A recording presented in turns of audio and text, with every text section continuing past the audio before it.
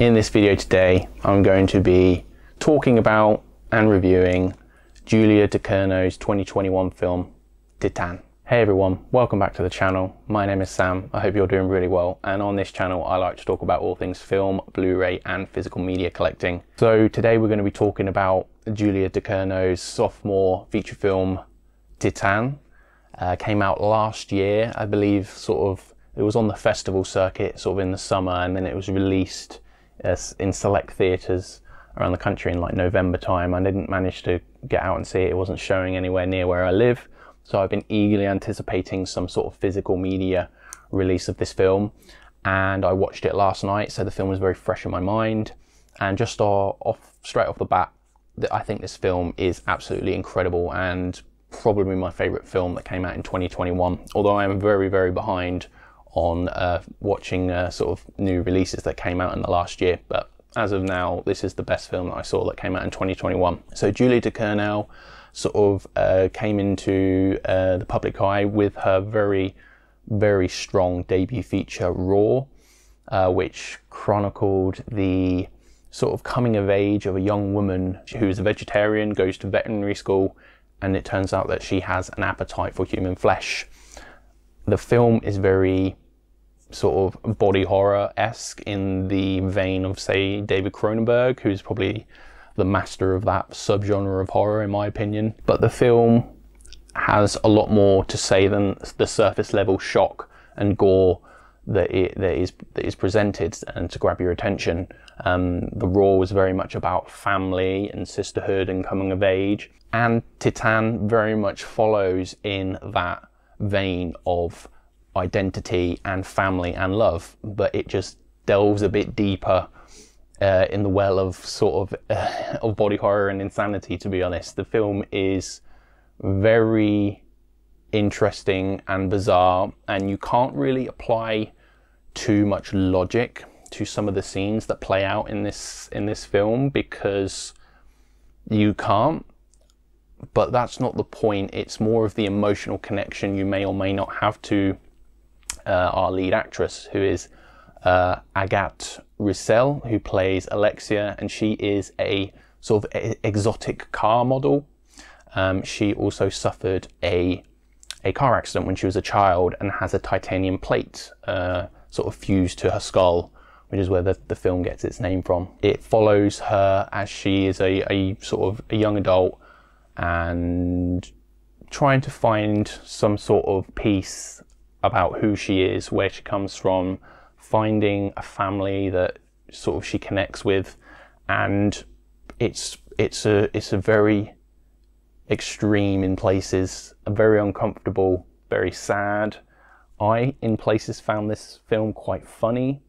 I've not seen too many other reviewers, or written or on YouTube in video form, mention how darkly humorous this is in places. It is very sporadic throughout the film, but I found myself chuckling. I don't know whether it was because I was so uncomfortable. I felt I had to laugh to just mask my how uncomfortable I was, but nevertheless, I did find elements of this film to have a very, very dark humor.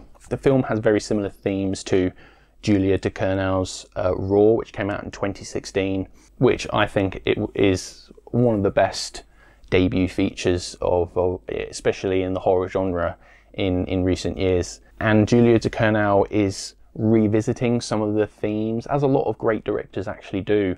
They tend to revisit themes that they've tackled before, but from a different lens, or they dig further down to try and uncover some truth about what it is they're trying to ask questions about. And as I said, Titane, I keep trying to say Titane, but the actual pronunciation of this film is Titane, is very much about love and identity. There's a lot of sort of gender ideas about gender fluidity in the film, and femininity and masculinity and growing old and the body decomposing as you get older. It's not what it once was when you were young. And yeah, this film, I feel on a rewatch, will get even better personally. And I really can't wait to see what Julia Ducournau does in the future moving forward, because she's hit it out of the park with Raw. And while Raw may be a bit more streamlined in its message and in its storytelling, where Titane has very tonally shifts quite a bit in places, which isn't a detriment to the film. It's just it can take a few more watches, at least on my part, to try and unpack some of the messages that may or may not be trying to be communicated by the director here. So I said Raw is more pure in that sense in its storytelling, whereas Titane is very much more of a asking more questions than giving answers.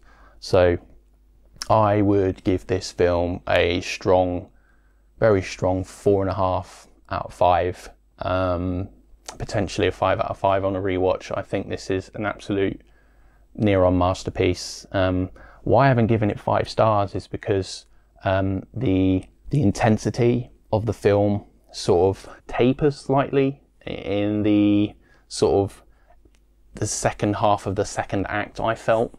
Not that this film wasn't riveting from start to finish, but I came out of the film at a couple of points because I was thinking, where's this going?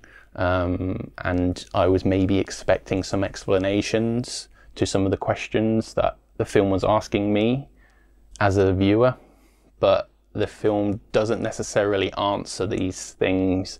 It's a little bit ambiguous. I'll leave that one in for free. It's a little bit ambiguous, which I quite like. And yeah, this film is very much in the vein of David Cronenberg. So if you like any of David Cronenberg's films, particularly Crash, which I saw for the first time in 2020, and it was my favorite film that I discovered that year. I'm a huge David Cronenberg fan. So if you like that body horror, sort of the melding of technology and the human form, and also asking questions about sort of humanity and what it means to be human, then I think you'll get a lot out of Titane, but with a very strong sort of warning that the content in this film is extreme in places. I even had to look through my fingers in some of the scenes, and I don't get grossed out or sort of squeamish about it very much. I'm very well versed in horror and of all different types, and there were some very real troubling and challenging moments in this film, but I like that it made me feel that way. So yeah, I highly recommend Titane if what you heard me say about this film is something you're interested in, or you've been on the fence whether you want to see it or not, because it did win the Palme d'Or. Titane, absolutely amazing. Just a few notes on this disc. It's from a company who I've never bought anything from before. It's Neon. I don't think that's going to show up on the screen there, but Neon, I had to import this from the States. Well, actually no, I bought it from a UK seller who had imported it from the States, and I got it for a really, really good price.